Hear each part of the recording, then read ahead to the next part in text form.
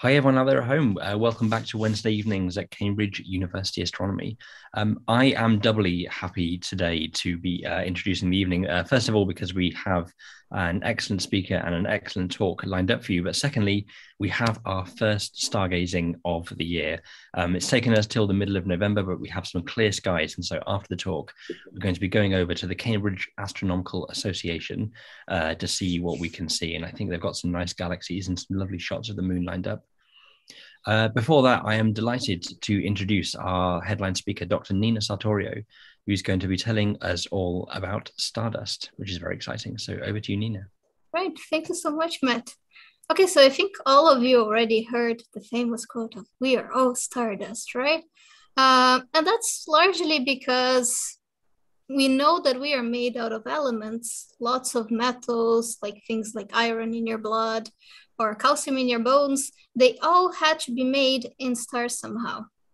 But what a lot of people don't know about dust is the importance it has for astronomy. And that's what I'm going to try to talk about a little bit today. So we start our story going back in time to 1785. And this guy here is Herschel. And he was asking some really interesting questions like, I wonder how the stars are organized in the sky. And basically what he was asking is, what is the shape of the Milky Way? Though he didn't know that, because at that time we didn't know that there were multiple galaxies. We just thought that, there were stars and they were all concentrated around us in this local universe of ours. So what he did is that he started looking basically at a lot of directions and start mapping out the stars that he saw. And he basically said, well, I'm going to assume that all stars that exist, I can see.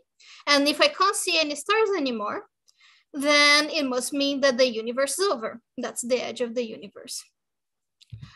So he made this picture, this lovely picture. So if you will, this is the very first picture of our Milky Way. And you can see that he put the sun in the middle, which we know is not true. The sun is actually about halfway out in the disk of our galaxy, the Milky Way. And it looks very weird, right? There's lots of spikes. There is this very weird region here on the right-hand side. And if you ever seen any illustration of what the Milky Way looks like, it looks nothing like this. So how come Herschel got it so wrong? Well, the reason why there is all the spikes here is because there were lots of regions of the night sky that he couldn't see any more stars in. In fact, he found even some regions that you couldn't see any stars in the middle of these blobs. So I'm going to show one of them here now. So if you look at this one, you can just see this place in the sky that you can see no stars. And Herschel famously said, here truly is a hole in the heaven. So he thought that this was basically a place that you had just no stars. It was just a big hole in the heavens, and that's it. And people stuck with this idea for a very, very, very long time. Until in the beginning of the 1900s came this guy, Barnard, and he said, well, I'm not really buying this story that there just ain't any stars in this bit of the sky. He said, well, maybe instead of just being a hole, what we have is actually just a bunch of mush that is covering the stars. And there are stars behind it, but there's something blocking our view that we can't see. And it took another 30 years until Templar came along, and he started looking at all these objects that Barnard took. So he made a huge catalog of these Barnard objects. And he started seeing that basically around these Barnard objects in general, you would have this really reddish stars. Can you see that? The stars look more red. And all of them would kind of have this effect. So he discovered that this reddening was actually happening because of dust. Now, what do we mean by dust, right? You have a lot of dust well, hopefully not a lot of dust in your house, but the dust that we see and we talk about in our day-to-day life is this dust that we can see. The dust in space is completely different. So let's give it a look. So these are two pictures of dust that we actually have recovered from space. And they are really, really, really small. And they are made usually of silicates or out of carbon material. And they are surrounded by this layer of ice. So usually it can be ice like just water ice, or it can be other types of ice like ammonia ice or something else. And the reason why they have this ice is because in these Barnard clouds, where it's really, really lots of dust compacted together, it's a really, really cold region of the universe. So those dust grains, they are usually about 10 Kelvin, which is, minus 260 degrees Celsius. It's really, really, really, really cold. So they're in the coldest bits of the universe, and they are really tiny. If we're to have an idea on how tiny they are, here's a picture of a human hair. So you can see here that the hair is 10 micrometers. So if I take this top grain and I put next to the hair, this would be the size of the grain. They are really, really tiny. You wouldn't be able to see with your naked eye almost any dust grain that you see in outer space. But they are really important because dust is really everywhere. If you are lucky enough to be in a place where it's very, very dark and you can see the night sky properly, you can see the Milky Way across the sky, and you can see this really big dust cloud that is covering a lot of the stars. And for you to have an idea how much dust is out there, the Earth actually, as it rotates around the sun, it picks up a lot of this dust that we find in the space in between stars. And we actually gather about 10 tons a year of dust, of this really, really tiny dust. Imagine how many dust grains we need to, accrete in order to sum up to 10 tons. It's a lot. And this is not just a picture of our Milky Way. Here we can see two other galaxies. So here we have Cen A, and we have the Sombrero Galaxy. And what you can see is this big dust belts around the galaxy is kind of blocking a lot of the light, right? So you imagine that you have a galaxy that has tens of billions of stars, and you having this dust around already is enough to block the light from all those stars, basically. And you think that maybe there is a lot of dust, but actually dust makes just 1/1000th of all the matter the normal matter that we know that exists in the universe. So that's not including dark matter, but all the normal matter that we know of, the baryonic matter, just a tiny, tiny percentage is this dust that's scattered around everywhere in all the galaxies. Okay? And what is crazy is that about 50% of all the light that is made by stars is actually blocked by dust. So 50% of all the light that you can see or potentially see would be blocked by dust and is modified by dust. So what happens to the light that reaches this dust? Does it just disappear? Well, it can't just disappear. So what happens? So there are two main processes. The first one I'll be talking about is what we call scattering. So when you have a star emits light in a number of frequencies. So you have stars that are emitting things that are from X-rays all the way to things that are like microwaves.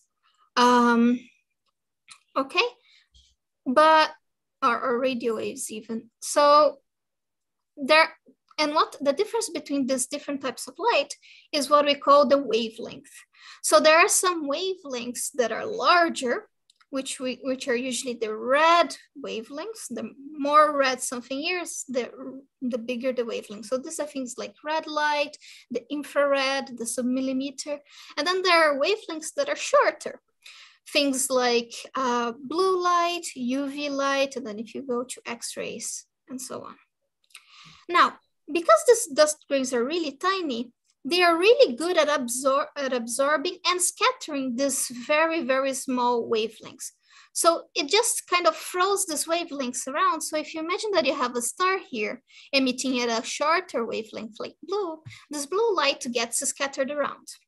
But if you have a very long wavelength, this light is just able to pass through this bunch of dust without being altered, so you can actually see it. And this may sound weird or maybe something that you don't know very well, but actually you experience it basically every day. So when you think about the sun and the sunset, the sun looks very, very red and the sky looks very red. And the reason for that is because the light from the sun has to pass through a lot of atmosphere when it's in the horizons, the bit that it has to pass through most atmosphere and where the atmosphere is densest, closest to the earth. So all the blue light gets scattered and you just have the red light remaining. The same way, you can think about the blue light that gets scattered is what gives rise to our blue sky. So when light from the sun comes and reaches our atmosphere, all the little particles in atmosphere scatter this blue light, which makes the sky seem blue. And exactly the same thing happens with light from the stars when it passes through an interstellar dust cloud. So the red light is allowed, or the long wavelengths are allowed to pass through, whereas the shorter wavelengths, they are just scattered around. So what happens? Well, then we can just go back to this Barnard cloud and try looking at things from another angle, or even better, another wavelength of light. So if we take the Barnard cloud and instead of looking in the visible light, we start looking at the infrared, then the whole cloud becomes transparent because all this red light is able to reach us now. And we discovered that behind this one cloud, we had over 3,000 stars hidden. And all the stars, because just the red light can pass, if you just take a photo of those stars on each frequency, they will look redder than they are in reality. Okay, but then what happens if I'm not looking, at this direction? What if the observer is actually seeing some of this blue light that gets scattered? Well, that also happens. Those are what we call reflection nebulas. So here we have the Witch Hat Nebula. I think this is fantastic. Look, you can see her nose and her really big chin. And it's completely blue, and not because it is emitting blue light, but because it has stars like this one close by that emit light, and then this nebula is able to scatter some of this blue light towards us so that we can actually see that there is dust there. And maybe something that's more familiar to you, if you know the Pleiades, they also suffer from this scattering of blue light, and they actually look bluer than they would otherwise. So those are the ways that you can actually see this dust, is either by it scattering or by it completely blocking light from stars. Now, this is not the only way that dust can interact with light. So dust is also very, very efficient at absorbing low wavelength light. So if you have, for example, ultraviolet light coming from the stars, this dust can absorb the UV and it can start heating up. And it heats up, and it doesn't heat up a lot, but it heats up to start emitting light, thermally emitting light in the infrared. So all this dust can glow a little bit in the infrared. So one good idea would be to go to this very, very specific wavelength in which dust is glowing and try to look at the universe. And actually, there's another thing that glows in the infrared. That's you. Yes, because we also have a temperature, thankfully, a lot higher than the dust, but not so high as, for example, the sun. We also glow in a wavelength that's not so far off, which is also in the infrared. So if you take an infrared camera, you can actually see yourself, and lo and behold, it also works. For example, if you cover your hands with a bin bag, then you can see through the bin bag in the infrared, because the bin bag is not at the same temperature as your body. okay?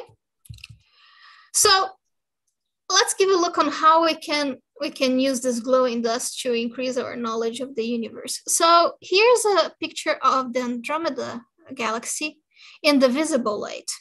And you can already maybe have a little clue of where the dust is hiding. Can you see this dark patches here and here and here? It could seem that those are just holes through the galaxy.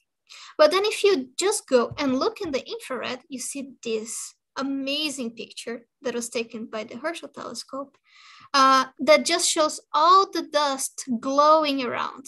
And if you actually superpose the two pictures, you can see that the dust lies exactly where you had those dark lines in the galaxy. So actually there is no real empty space in galaxies. Most of this space between stars, or the interstellar space, is completely filled with dust and gas.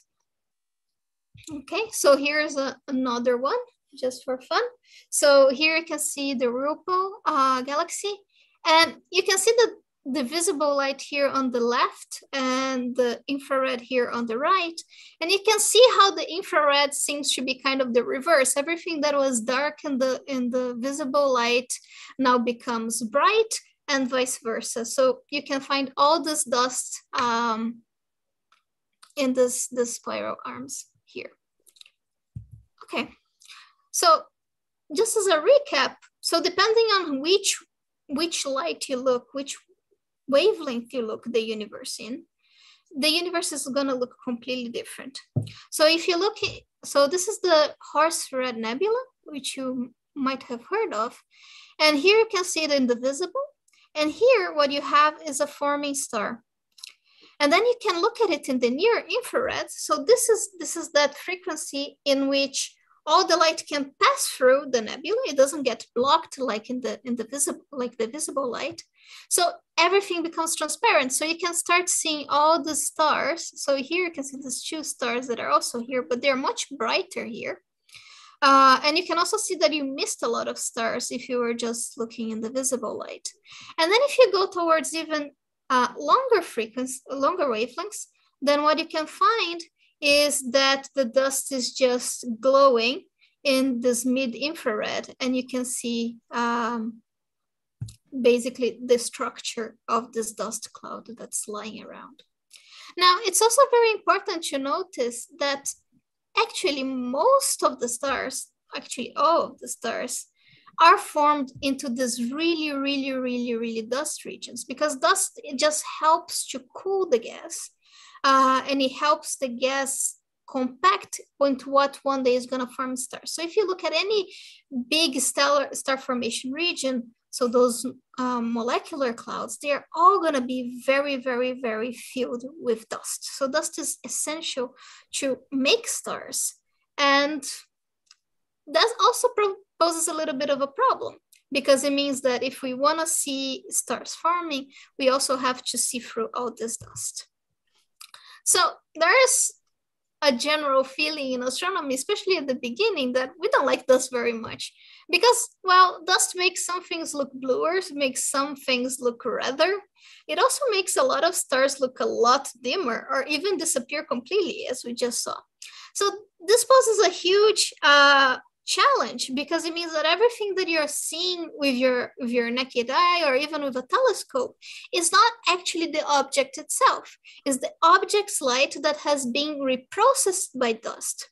So before we can actually start discovering what the universe has on offer, we need to understand the dust. We need to understand the dust to understand the rest of the universe.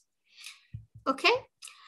So with that spirit in mind, we try to make big telescopes. Now, there is a little bit of a problem when we're talking about dust, is that, as we just saw, the most interesting wavelength to look at dust is in the infrared. The problem is that if you are here bound to Earth, as we are, the infrared is just one of those wavelengths that gets mostly absorbed by Earth's atmosphere. So the atmosphere is very good for protecting us from really damaging radiation, but sometimes it's just very annoying that we can't look at the bits of the sky that we want to see.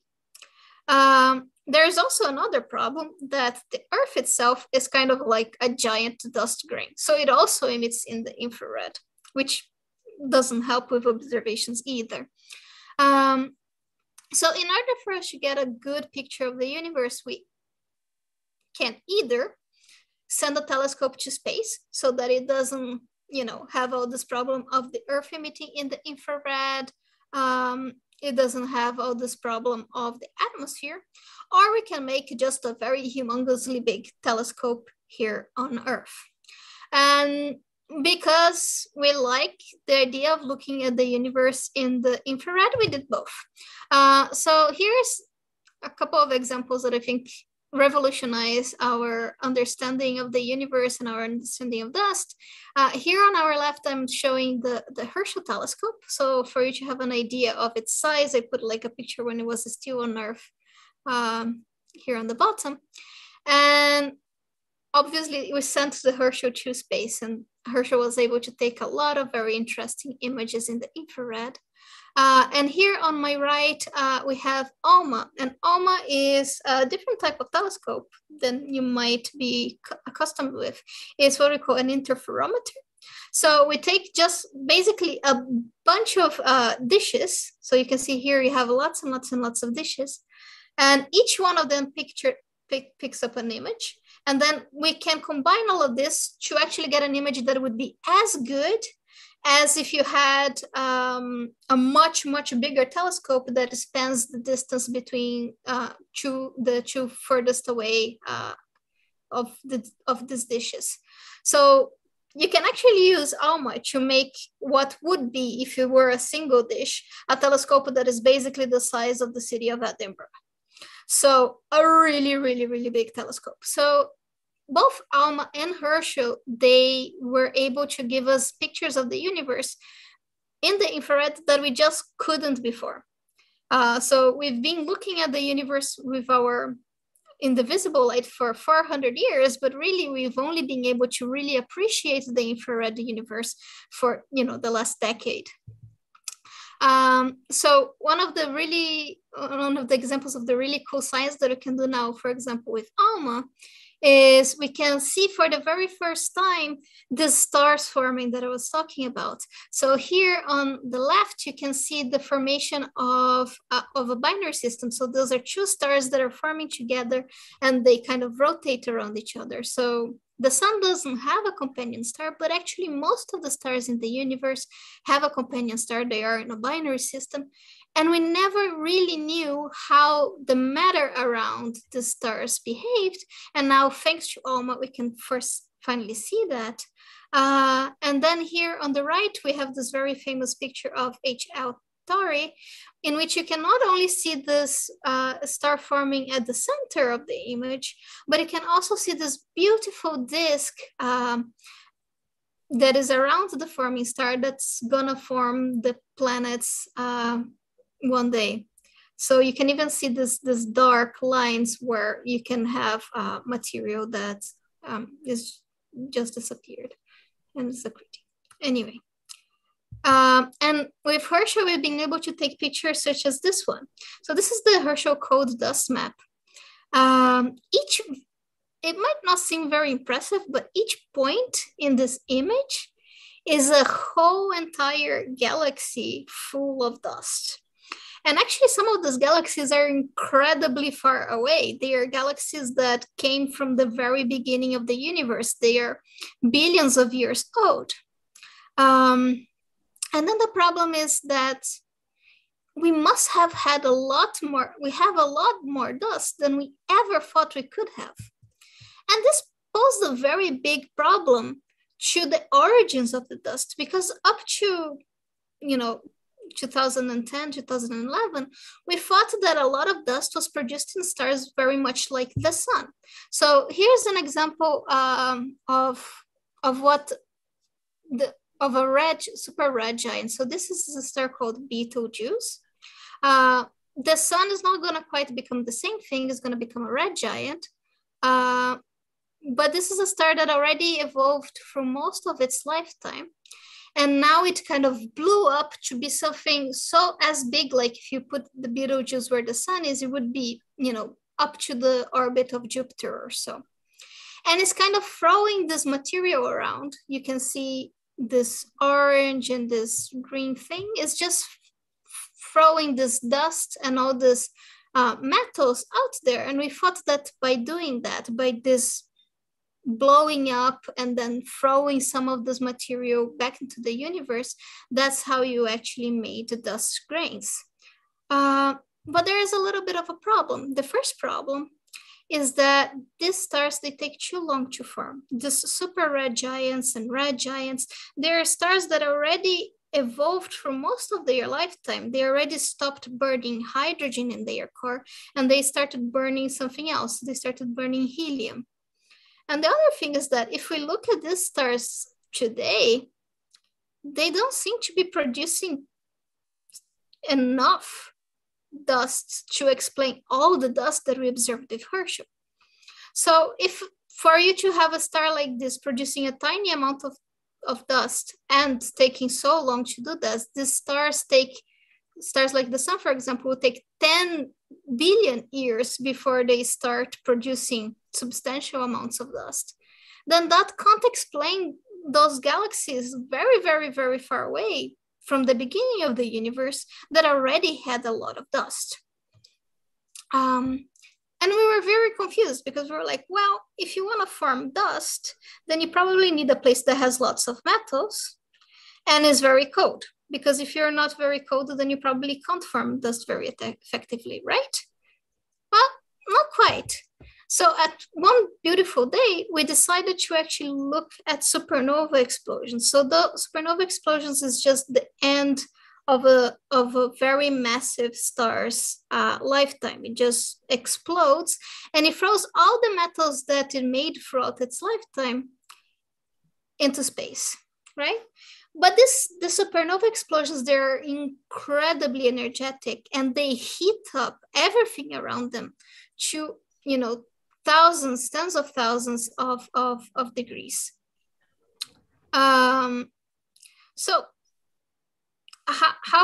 So we never expected to find dust in those regions.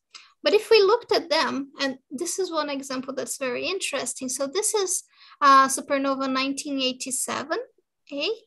And this is a supernova that many of you could have potentially seen. So it actually exploded in 1987 in the Large Magellanic Cloud. And if we look today with it in ALMA, ta-da, you can see all this red dust glowing in there. And actually we measured how much dust is in there, and it's dust enough to make 200,000 Earths. So it's a ginormous amount of dust that was able to form, in a very, very small amount of time, just 35 years. But it still remains a huge mystery on how the supernova explosions can actually create so much dust. And there's a lot of debate still if all the supernovas produce so much dust. So there's still a lot to understand, which is good news. And we are having new telescopes that we're sending out to space that hopefully are going to help us look at many, many other supernova, some that are not so close to us, and try to explain on how exactly this dust is being formed in supernova. So one thing to look for is the James Webb Space Telescope, the JWST. And heads up, it's launching in December, hopefully. And hopefully everything is also gonna run smoothly. And if that does happen, then we're gonna be able to also look at the infrared very, very well with this telescope and maybe explain a lot of the open questions that we have. So keep tuned to figure out where the dust that led to us is made. And that's it. Thank you very much. Wonderful. Thank you so much, Nina. It's so fascinating to see this other side of the universe that you can see when you step into the infrared. Any questions for our speaker? If you pop them down there in the YouTube chat, I will get them to her. When you were showing those beautiful ALMA images of those circumstellar disks forming planets, I was wondering, did you see there was a press release a few months ago, I think, where they found the first moon forming disk? Oh, So it was really? No, I yes, it haven't. was this beautiful image. So it was a circumstellar, it was a protostar surrounded by a stellar disk, and you could see the little planet. But surrounding the planet was this little halo of fuzz, and it was a tiny little ring forming a moon. It was kind of lovely. Oh, that's amazing. I was wondering if while people are thinking about questions, could you talk maybe a tiny bit more about James Webb and maybe the light it might shed on? I don't know if your research might be impacted at all about James Webb, or just some of the exciting science that we might expect. I think everybody's science is going to be a bit impacted by I think that's true. JWST. But it's interesting because the JWST, it has a very good infrared, not only because it wants to look at, for example, the things that I've been talking here, but also because we want to see basically the very, very first galaxies that formed, the very first structures that formed. And even the light that was then emitted as, visible light or other types of light, as the universe expanded, that light also got stretched. So a lot of this very interesting, very, old galaxies, the very first stars that, formed in the universe, they're now going to be shining, their stretched wavelength actually lies in the infrared. So you are just going to be able not only to see a lot better some of the phenomena of, the current universe, but also understand the early universe a lot better than we do right now. And I think that's very exciting. Yeah, it is very exciting. 18th of December, around lunchtime is the time. I'm crossing my fingers very hard. Yeah, I think everybody is. It was a lot of wait already for the. Yeah, it's been a long time coming, right? There's a question from Paul who wants to know what fraction of a galaxy's mass is dust on average?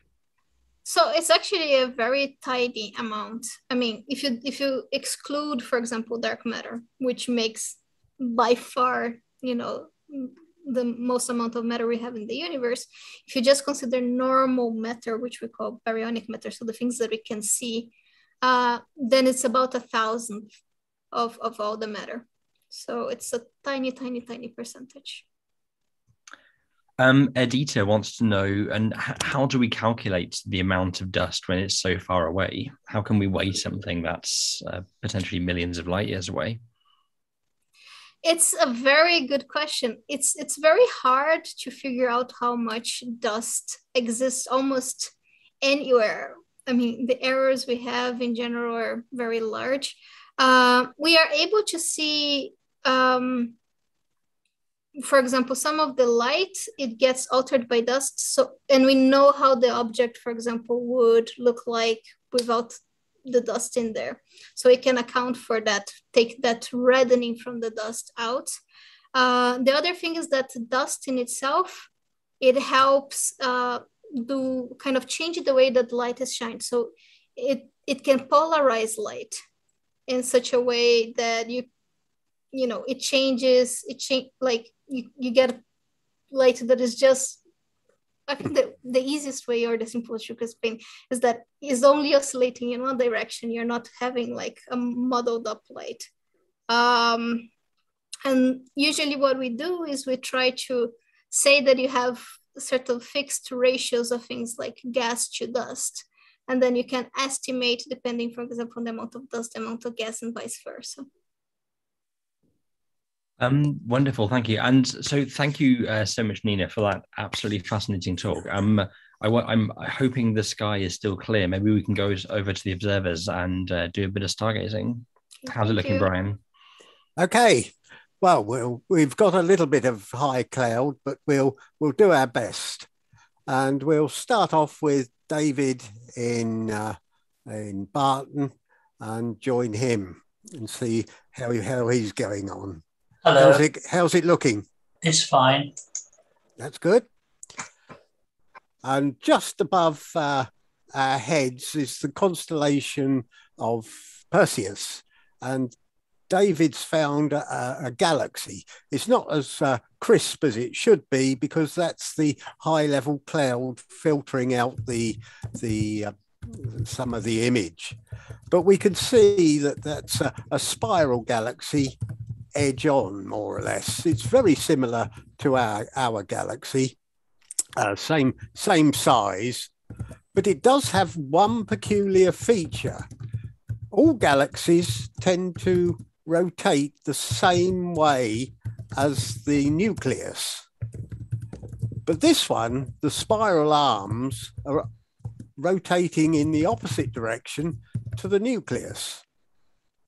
And so this makes it a rather unusual galaxy, and it's just simply because it's been involved with a collision with a smaller galaxy that's produced this remarkable effect.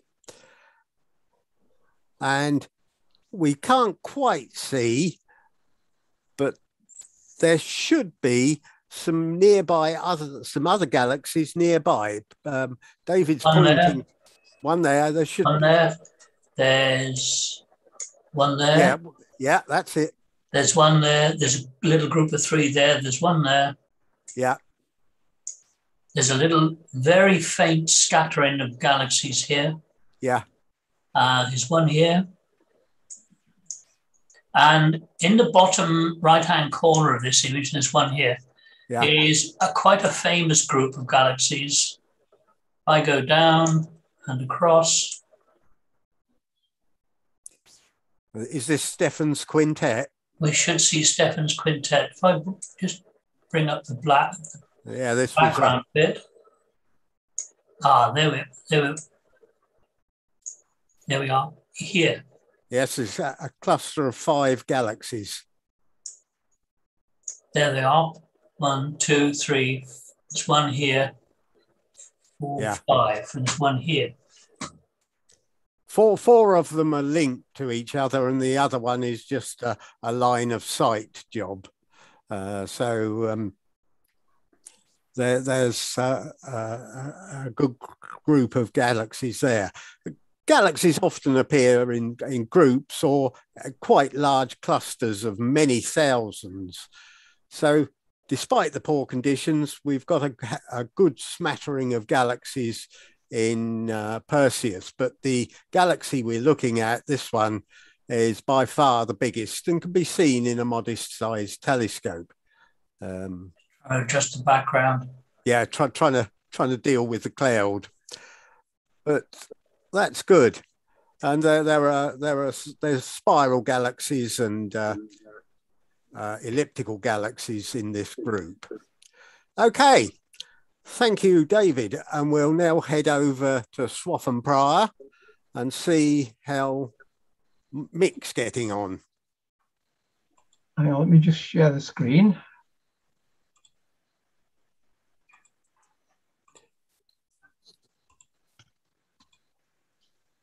Okay. Oh, we've got the moon. Yay. And you can see the dark areas. The moon is very nearly full. And the top dark area on the right is the Sea of Crises. And it's fairly big. You can see the moon wobbling about a bit. We'll leave it small.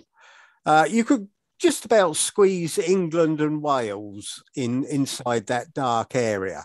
And these dark areas are the bits when you look at the moon with your naked eye, you can see the face of the man in the moon.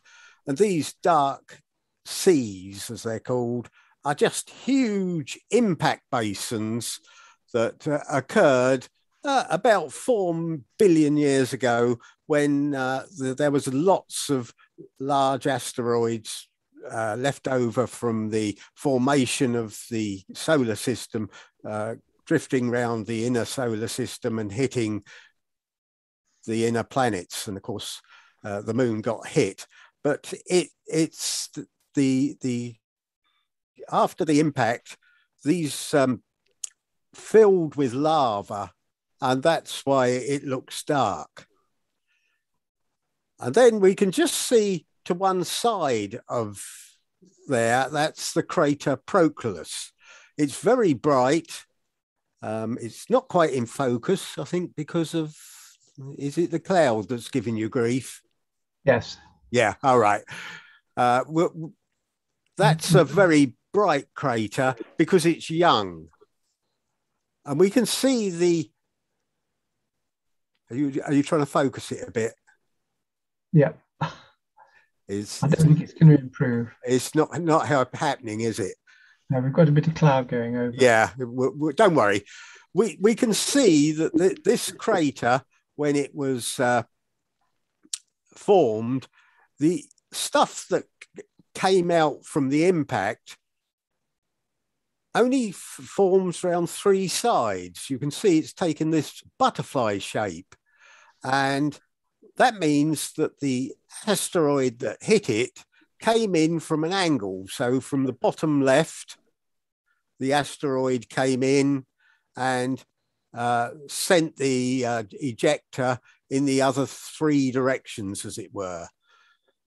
And it must have come in at a very low angle. When you see the ejector round the crater and it's a butterfly shape, you know that the asteroid came in at about 10 degrees from the horizontal. So it came in at a very low angle. And then just moving to the left a bit, we've got three other seas: the Sea of Serenity at the top, the Sea of Tranquility, and the Sea of Fertility, the smaller one. And the Sea of Tranquility was chosen in 1969 for the astronauts to land. And you can always find where the astronauts landed because there's a little bright crater. Go to the right, left again. That one there, that's it. That is not very far away from the landing site of the Apollo 11. And that obviously they chose a sea because the surface is considerably flatter than the lighter regions of the moon. So the dark regions are the seas, and the light areas of the moon you see are the highland areas. And so that's why they chose a sea to land in first of all. Now, as we move across, we can see two other craters coming into view. The one in the middle is Copernicus, named, and the other one to the left of it is Kepler, after two historic astronomers. And again, you see the Kepler ejector is a bit butterfly shaped, meaning that the asteroid that formed that crater certainly came in at about 10 or maybe 15 degrees. But the pattern around Copernicus is perfectly circular. And so this is a good an impact from more or less directly above. And no matter what angle an asteroid hits the moon, it always makes a round crater, with one or two exceptions, which we'll see later. And then, as we see in the top left corner, there is a bright crater, and that's Aristarchus. And that's on a plateau, a square plateau, which is a volcanic region of the moon. It was active about 1 billion years ago, compared to the rest of the volcanic activity, which occurred between 3 and 4 billion years ago. So this is quite a late area, and Aristarchus is just a crater on this plateau. This plateau is about a couple of hundred kilometers by a couple of hundred kilometers. And then we can see the terminator. The moon isn't quite full. And this is you can see some of the craters in relief. There's one up there near the top. when you look at the full moon, you don't see any relief. That's why it's always best to look at the moon when it's a phase. What a full moon shows is usually the ray systems or the ejector patterns of the craters. But if you want to see the craters themselves, head towards the terminator. This is the boundary between the dark and the light. If you go down, see if we can see any more craters. Here we come. There's one or two more, and we're starting to see some mountains as well. That's it. That's it. Because in a couple of days' time, the moon will be full and these craters will just appear as faint dots. Then coming into view now is probably the most famous crater is Tycho. And this is easily visible in binoculars. And you can see the rays from it, the stuff that splashed out during the impact. And they spread right round the face of the moon, and we can see it going a long way. And this is a fine sight in binoculars. You can trace the rays going out. So as we carry on, we'll carry on going the other direction. We should come to the Sea of Fertility again. That's it. And then there are two craters together. Can you spot them? There we are. And this is the one on the right. They're only about 10 kilometers across. Let's see if I can... As I say, the moon is, I mean, normally this would be very clear. I can see it, yeah. There we are. The one, they're only 10 kilometers across, so not very plain to see. But the one on the right is oval because the asteroid, about half a kilometre across, came in about 2 or 3 degrees above the horizontal. And it hit hit the moon, made the first crater, then bounced 15 kilometres and made the second crater. And the ejector only came out one side, and we can't quite see it again because of the cloud. But if the moon is around again, we'll have another look when there's no cloud about. And this is a cracking sight. Okie doke. We'll now carry on to Jonathan, who's in Chesterton, and see what he's managed to find.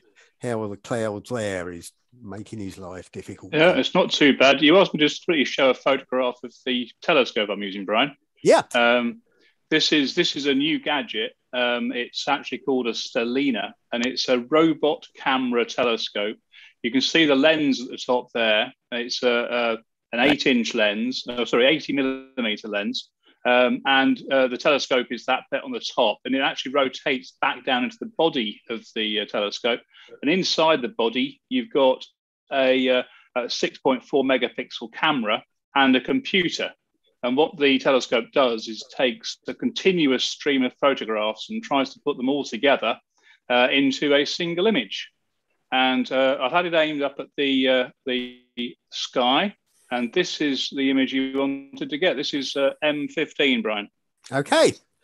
So this is all controlled from your mobile phone. It is all controlled by my mobile phone. So you're sitting in the warm, not like the others, sitting out in the observatory, it's freezing. Yeah. You can see that's the phone app, and it's all ready to reset and pointed at the Ring Nebula once we've finished talking to you. Okay. Well, bring up the globular cluster you were looking at. Yeah, it should be there. You see it? No, we've got your camera. You've got your telescope. Oh, still? Yeah. Oh, okay. Get rid of it. That's it. I got rid of that. Apologies. No, that's okay. I thought I'd moved it to the other one. Is that better? That's brilliant. Right, there are two sorts of clusters that we find in the Milky Way galaxy, and that's globular clusters like this one that hover around and orbit around the Milky Way, and then more conventional open clusters where stars have formed. They're loosely bound, and over periods of hundreds of millions of years, these open clusters usually disperse. But the globular clusters are much, much bigger and last an incredibly long time. There are about 150 of these globular clusters, and the one we're looking at is about 12 billion years old and is one of the oldest. And it's also very densely packed. The globular cluster is about 175 light years in diameter, but it has a very compact core. Over half the stars are in a 10 light year area. And that means that the core has collapsed into a black hole. These core collapse globular clusters are quite rare. And these black holes are also rare. They're an intermediate black hole. They're about this one, the black hole at the center of this globular cluster is about 4,000 masses, solar masses. So it's bigger than a stellar black hole, which range in size from 3 to maybe 100 solar masses. And then, of course, the giant supermassive black holes that appear at the center of the galaxies. They can be hundreds of thousands of solar masses. But this is at the core of that globular cluster is one of these rare intermediate black holes. As I say, there's not many of them about. Okie doke. You were going to show us how you set this thing in motion.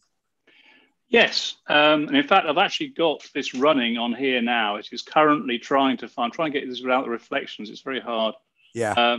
But the computer, the telescope is currently trying to get set up on M57.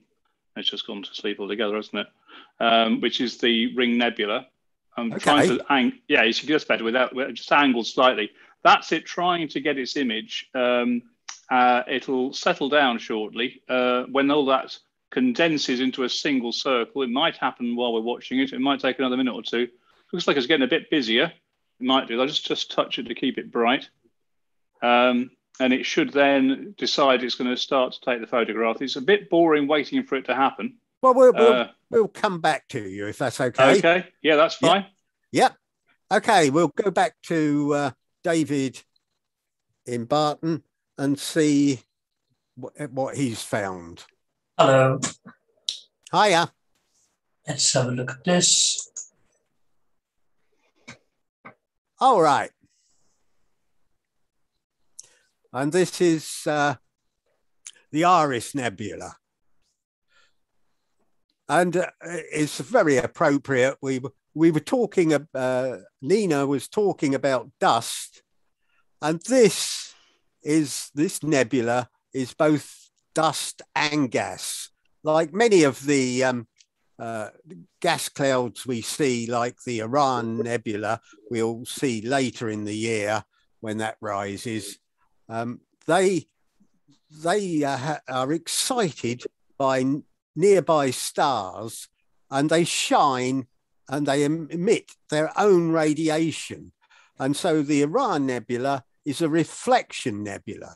However, this one is a slightly uncommon, a reflection nebula. And this is where a star, the star in the center of the gas cloud or the gas and dust cloud, is shining on the dust, and the dust is reflecting the light. So it's not the gas is not being excited and emitting its own light. It's just purely a reflection.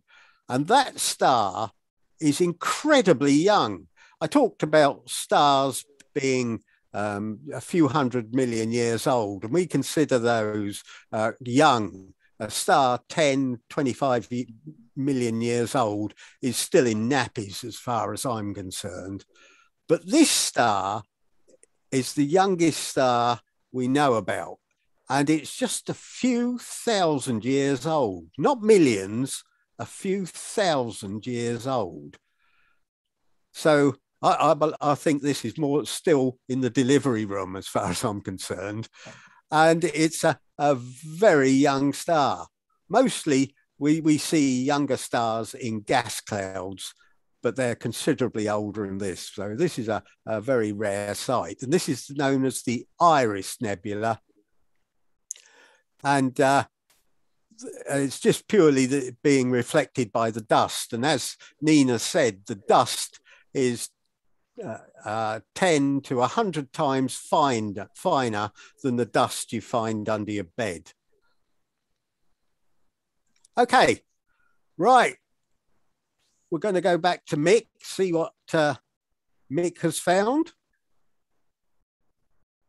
Okay, all I've got is still the moon, unfortunately. All right, not to worry. Times are wagging, so we'll go on to our last object and see if Jonathan has found M57. Yeah, well, I can show you a couple of things. That first of all, I wanted to show you that's the screen on the app, which is what I press to go and find things. You can see it says Ring Nebula M57, and if I then go to the next screen, this is what it's actually doing. And on that screen, you can see the tiny image in the middle. If I can get the reflections off the screen, tilt there you it go. slightly, yeah. And you can see down the side, there's a number there is how many images it's taken so far. And up at the top, it tells you how long the exposure is so far. So it's taking that image now, but in good Blue Peter style, I've got one I prepared earlier. So I'll just share my screen and show you what that image looks like when you transfer it to your computer. So there's the Ring Nebula. This was taken just a few minutes ago, and I can make it a little bit bigger. Yeah, okay, please. It's not had as long an exposure as I'd like it to. It could do with a little bit more. No, that's all right. Don't worry. I suspect the sky might light up a bit because of the high cloud. Yeah, and the moon's doing quite well as well. Yeah, give it a double whammy. Okay, so the Ring Nebula is what's left of a dwarf star similar to the sun that's come to the end of its life. When a star runs out of nuclear fuel, the smaller stars, they generally puff off the outer layers, which form in this case, the nebula. And all that's left of the star is a very hot white dwarf at the center. I don't think we can quite see it. It would be about there. Yeah. Don't worry. Lots of imagination. Astronomy is 50% for imagination. It's definitely there. You can see it really clearly. Yeah. But again, if we look next week when there's no cloud, you'll be able to see it a lot better. But you can see the colours. You've got a red outside ring, and the whole nebula is about a light year across. So it's would engulf our solar system many times over, and the outer ring is formed by nitrogen and sulfur, and then we've got an inner greenish ring that's formed by oxygen that's thrown out from the dying star, and the core. There's lots of hydrogen being the last that's puffed off. Sorry, helium. The last gas to be puffed off is the dark core. So this is what will happen to the sun in about 4,500–5,000 million years' time. And we get a nice view of the stars around it. Okie doke.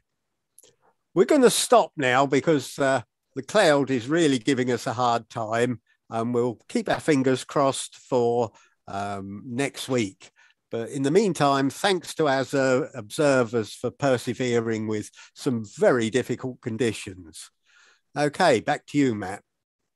Wonderful. Thank you, everyone. Thank you, Brian. Yeah, I think quit while you're ahead. Is a good call. I know when we're beaten. Yeah. Jonathan, that's a very nifty piece of kit. I think that was this very nice camera. I'm definitely going to be looking at one of those. It's pretty remarkable. I can just do all that stacking in real time from the comfort of your living room. You're very welcome to come and have a look at it sometime.